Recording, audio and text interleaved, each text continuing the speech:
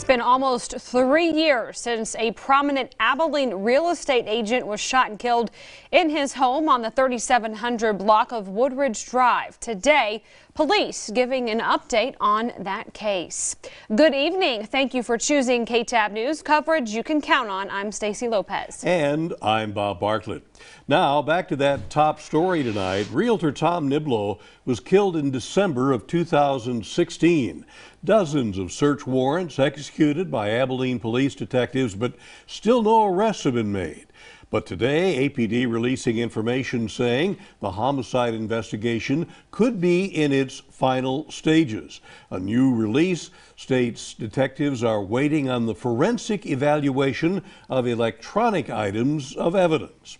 Currently, Niblo's brother-in-law, Luke Switzer, is still the only publicly named suspect in this case. He was arrested and charged with theft of a firearm in relation to the crime, but has not been charged with the murder. To read the full statement by Abilene Police, head to the KTAB website, bigcountryhomepage.com.